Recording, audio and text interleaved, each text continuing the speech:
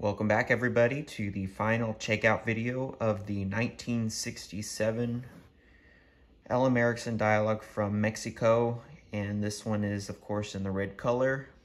So I want to tell you a little bit about what happened as far as trying to figure out if the phone is painted or whatnot. So what I did is I did double check, underside the housing to make sure it was red. So of course it was red. And, I explained that in my old, the first checkout video. But it turns out, instead of it being painted, is that the housings and all the rest of the plastics were somehow, someone had applied some sort of clear coating, like some protective layering to cover up scratches or to protect the housing from, I don't know what, but,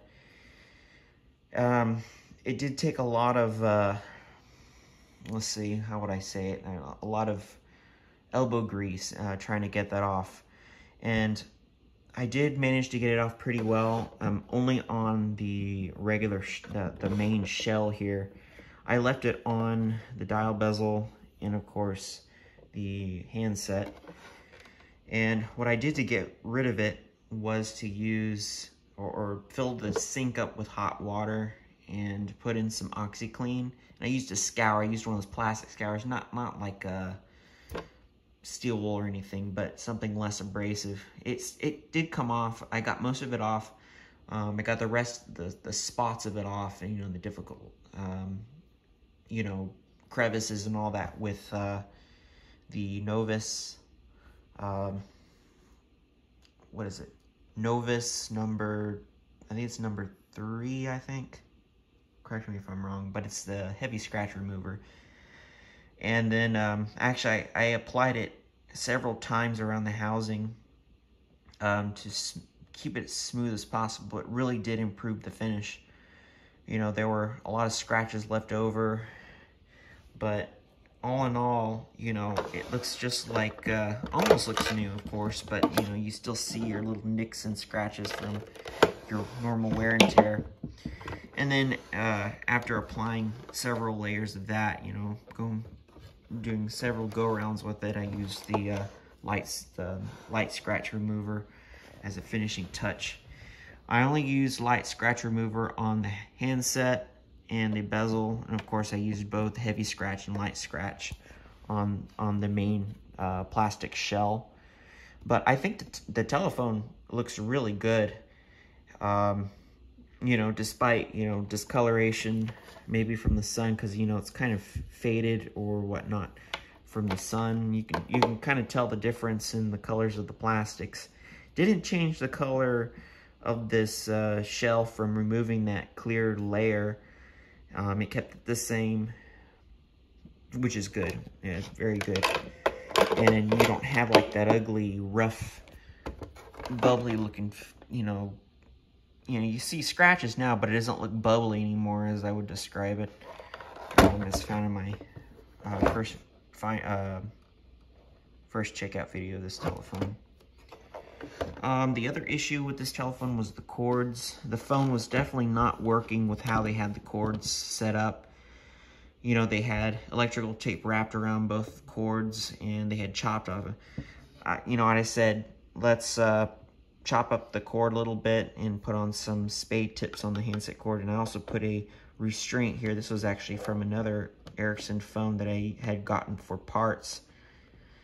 Granted, it's white, but it looks a lot better than it did before. And I kept the original black cord because these are what they were equipped with when they took out the hard wiring cords. I still got to replace the jack because it's got a broken clip, but I think I'm going to leave it on for now because it doesn't affect the functionality of the phone. The connection is a bit spotty, especially in this restraint, so when you move it around too much, you lose kind of the connection between the handset and the line, of course. So, but the phone works, I am having an issue, or I did have an issue with the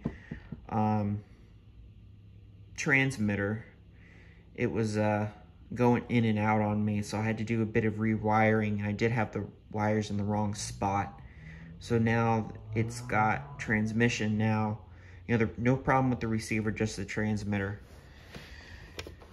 The dial got a complete overhaul.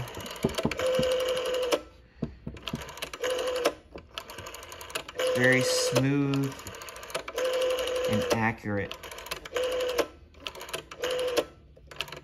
I do like taking these dials apart. These are very nice to take apart. Only finishing touch I need to do is to print out an Ericsson logo on cardstock and get a clear plastic cover for it and to insert into this little window, and then the phone will be done.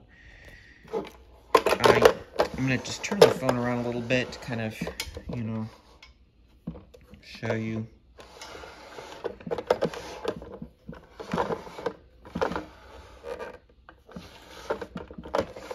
Okay, and of course you all saw the bottom in the earlier video. The PC board was obviously a mess, as you saw before. I did some cleaning with it, and now it looks a lot better than it did before. I also polished the bells in the ringer, and I also did some heavy scrubbing, not on this side of the base, but on the other side, because it had a lot of dirt. I ran that under some hot water to kind of, you know, freshen it up a bit. But the phone is in good shape. It's working now. I would say it's like 99% working. Only the issue is with the spotty connection with the handset cord here at this restraint. It's been bent around too much. It's damaging the wires on the inside. So then what I'll do next is demonstration of the phone working. So I'm gonna go get the BK Precision, and we will be right back. Let me get the handset here. You might hear some crackling, but you still got dial tone. So I'm gonna speak into the handset. It's not as noticeable here in this light, but you can see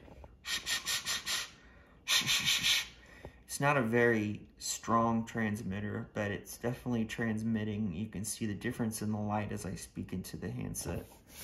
So, you know, that works. And then we'll dial a few numbers.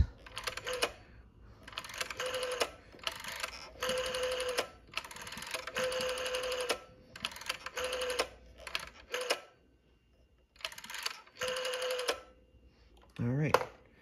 What I'm going to do for this particular video is I'm going to put let's see if I can do it. Set the thing on the floor. That way you will only see the telephone. Okay, here's the ringer.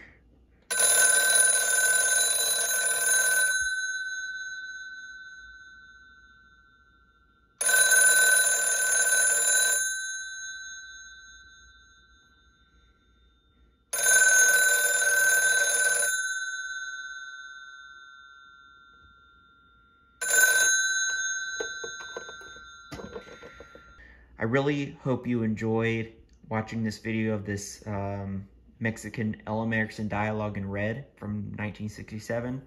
More videos are to come, so thank you very much for watching and have a great day. Bye-bye.